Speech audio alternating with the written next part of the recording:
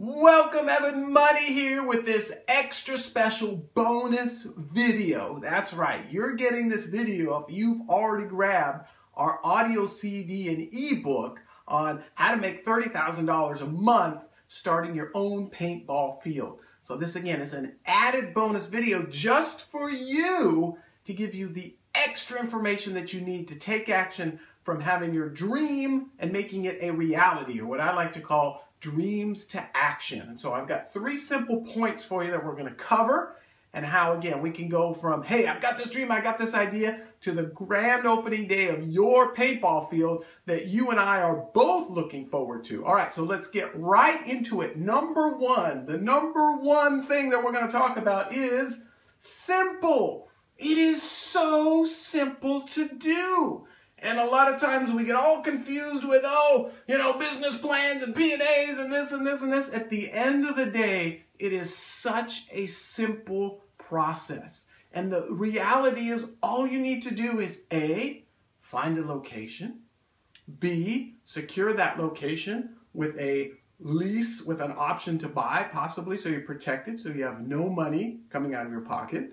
The next thing is secure the financing with us, or if you have your own money, putting it in, getting your equipment, and having your soft grand opening. That's it. It is so simple. A lot of you are familiar with the company Home Depot, who was owned by and designed and created by a man named Arthur Blank and his partner. Arthur Blank and his partner sat down in Starbucks and wrote the business plan for Home Depot on a napkin at Starbucks. And that ended up starting a trend with Arthur Blank, because his whole thing was about keeping it simple. How do we keep the process as simple as possible? Now, as you probably know or may have heard, Arthur Blank ended up selling his share of Home Depot for billions of dollars.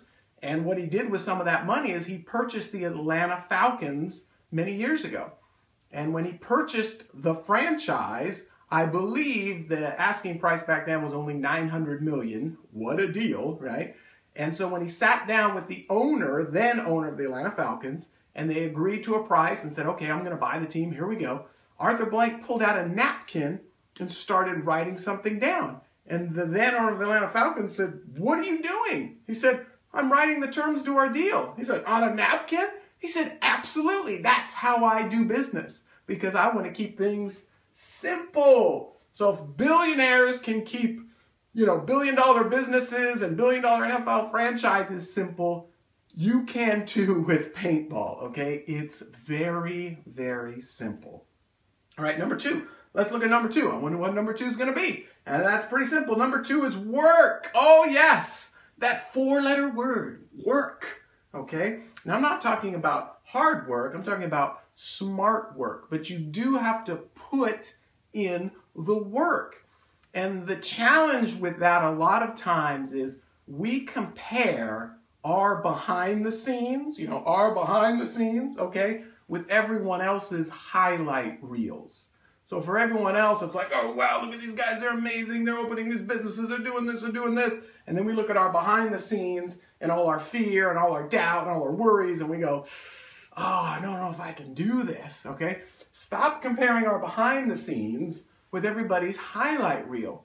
And what I want to help you to understand is that there is no helicopter to success. It may appear that these guys start out at nowhere and then tomorrow they're owning these billion-dollar businesses and everything's great, okay? But there's a long process that goes in between that you don't see.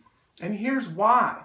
Have you ever seen on television on ESPN a half-hour NBA practice or an NFL practice?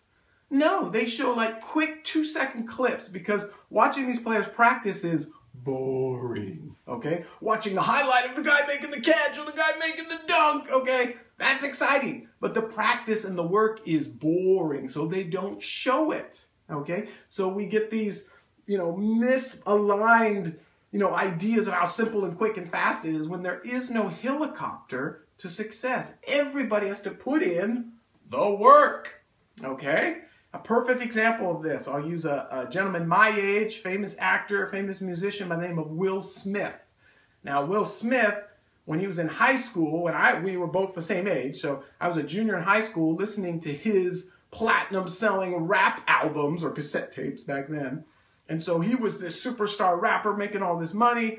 Lo and behold, Will Smith is in his early 20s and he is broke and owes the IRS over $2 million. Now you can go Google all this stuff and look it up and check it out. I'm rounding the numbers, but he was in millions of dollars of debt to the IRS because he wasn't smart with his money, he had some bad managers, whatever. So here he is, not just, I mean, again, some of you are watching this stressing about your $10,000 credit card bill. Imagine 7 figures in debt to the IRS, okay?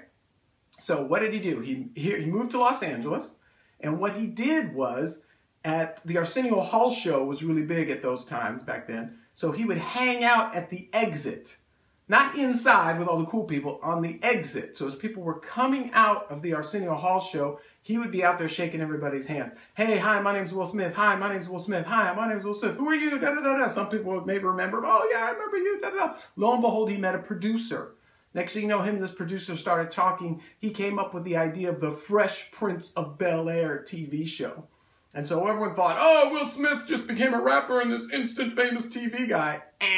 There was a lot of humble pie and hard work that went into Will Smith's helicopter ride to success. And of course, all the money that he made from that show went, guess what? Straight to the IRS, okay? So there's a long journey there, but when you look at it from the outside, it's like, oh yeah, this guy was instant success, rolled out of bed, platinum selling, record guy, now making movies, everything's great for him.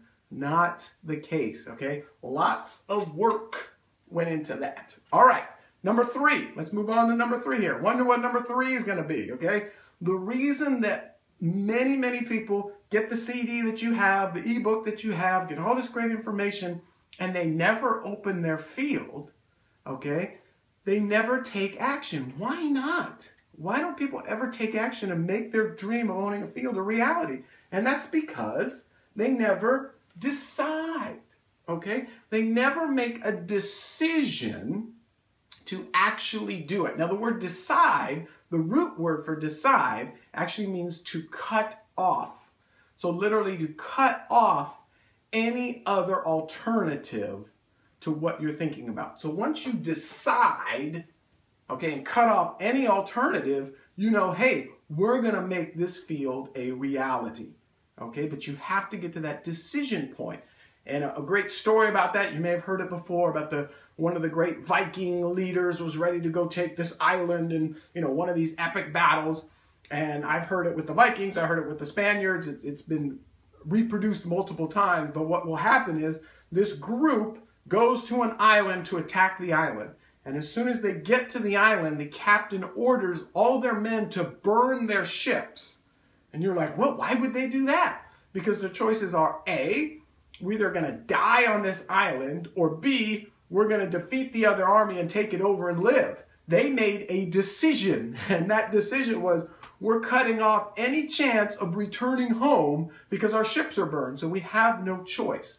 So I'm going to encourage you to decide to say, I am absolutely committed, I'm making a decision, I'm going to start this paintball field, come heck or high water. And again, understanding that, hey, this field may start a little smaller than I may envision, but I'm going to grow it into this epic paintball field, this epic dream that I want it to be. And most of the great fields that are out there that are 10, 20, years old that I've seen grow, they didn't start as these epic, amazing parks. They started small, and they kept building and building and building and building.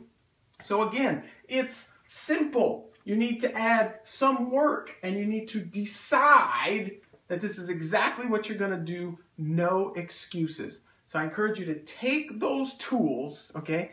Take action, and the world is yours. God bless everybody.